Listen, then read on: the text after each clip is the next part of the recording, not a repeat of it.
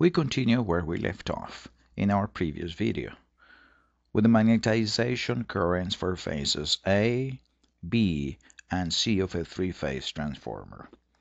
Each one of them has a fundamental component and a triple frequency component, 60 Hz and 180 Hz correspondingly. Here we see the magnetization current for phase A in black, the 60 Hz or fundamental component in green, and the triple frequency component in red for phase A, for phase B, and for phase C. The point is that the third harmonic current in phase A and in phase B and in phase C, all of those third harmonic currents are in phase. They are. Let's see what is the effect of that in connecting the three windings of a three-phase transformer. Consider three single-phase transformers like this one, which we are about to connect in a Y in the primary, like so. And next, we join the center of the Y, this one, to the center of the Y of the sources with a wire like this one. This voltage is a sinusoidal voltage imposed by the source, and the same can be said of the phase voltage for this one and for this one. Now, the voltage here is sinusoidal, which means that the flux is sinusoidal and the magnetization current has a fundamental component, I fundamental for phase A, and a triple frequency component, I3F. I do not add a subscript to this one because it's the same for the three phases as we saw before, same magnitude and same phase. So for the other transformers, we also have the fundamental component of phase B, a 60 Hz sinusoidal current, and a triple frequency component which has the same magnitude and the same phase as this one. And for phase C, the same deal. Fundamental component for phase C and triple frequency component for phase C. The 60 Hz components, the fundamentals for phase A.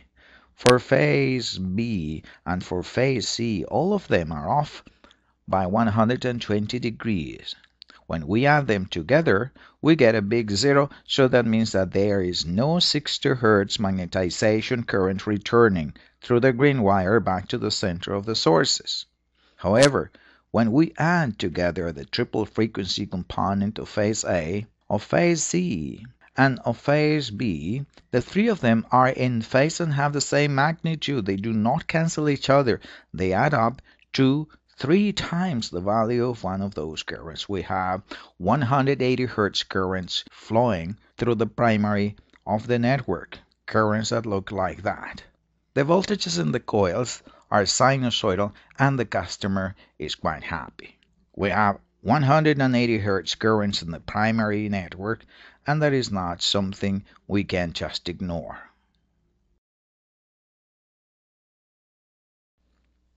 Now we connect the primaries of the three transformers in a delta like so, and we connect that delta to the sources this way.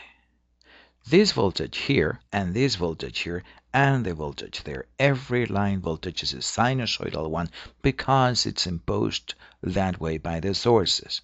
But because this voltage is sinusoidal, this one in this coil, that means that the current, the magnetization current in this coil has to have a shape like this one. It has to have a fundamental component, I fundamental of phase A, and also a triple frequency component of current. And the same is true for phase B, fundamental for phase B, and triple frequency component for phase B, and for phase C as well. Now the question is, what is the current in the line current?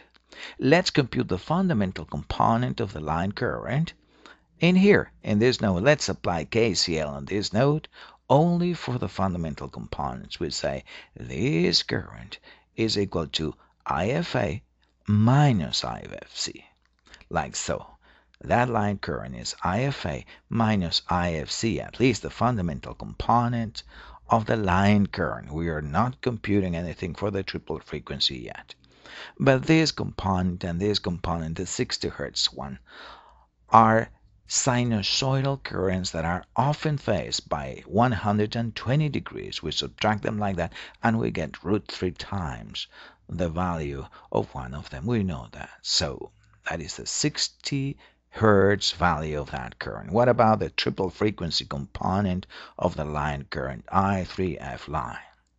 We apply KCL here for the triple frequency currents, and we say this current here is equal to this one, I3F, minus this one, I3F. We write that. But this one and that one happen to have the same magnitude and the same phase. They are exactly the same current. We subtract them, we get 0. In short, there are no triple frequency currents in the lines of the power system. The currents in the line are sinusoidal. However, because the currents in the coils actually have the right amount of triple frequency, the output voltage is going to be sinusoidal, and the customer will be a happy customer. No triple frequency currents in the network, which makes the utility happy. But because the triple frequency current circulate inside the delta, the voltage the customer sees is sinusoidal. I repeat, the triple frequency currents, they circulate like so inside the delta, never leaving it.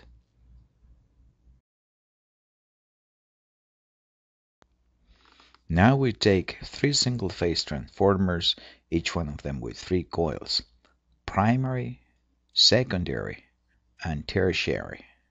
For simplicity, let's assume they have the same number of turns in the primary, secondary, and tertiary, and we connect them with the primary in a Y and the secondary in a zigzag, in a Z.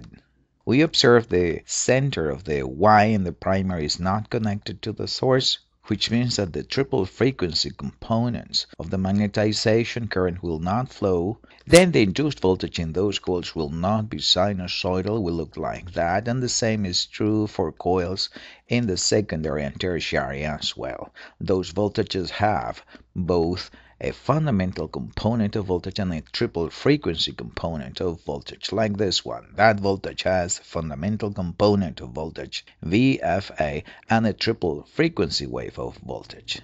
If we are assuming that the number of turns in primary, secondary, and tertiary are the same for simplicity, that means that the voltage in this coil is exactly the same voltage as in the primary. It also has a fundamental component VFA and a triple frequency V3F. The voltage in this coil has this polarity and has a fundamental component VFC and a triple frequency component of voltage. After all, it looks like this, but shifted so many degrees behind this one. That voltage is identical to the voltage that appears in this coil. Now, the phase voltage in the secondary from the neutral to phase A, VA phi, that is this voltage minus this one.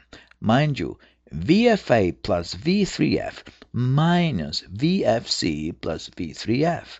Like so, that voltage is this voltage minus that one. But this triple frequency voltage and this one have exactly the same magnitude and the same phase, and when we subtract them, they cancel out, and all we are left with is only the 60 hertz, the fundamental component, multiplied by √3 in this case, because this one and this one are out of phase by 120 degrees. The same can be said about this phase of voltage, and because this voltage is sinusoidal and this one is sinusoidal, the line voltage will also be sinusoidal. In short, the elbow voltage, that is the voltage from the center of the zigzag to the elbow of the Z, is not sinusoidal, but the phase voltage and the line voltage are. This is a very peculiar connection. Voltages in every one of the coils are not sinusoidal, but the visible voltages, both line voltages in the primaries and phase and line voltages in the secondary, all of them are sinusoidal. Because this is so. That means that the customer is a happy customer, and we do not have triple frequency currents flowing in the primary either. The zigzag has other beauties that we are not covering here, that has to do with how strong it is to deal with unbalanced three-phase loads. Thank you very much.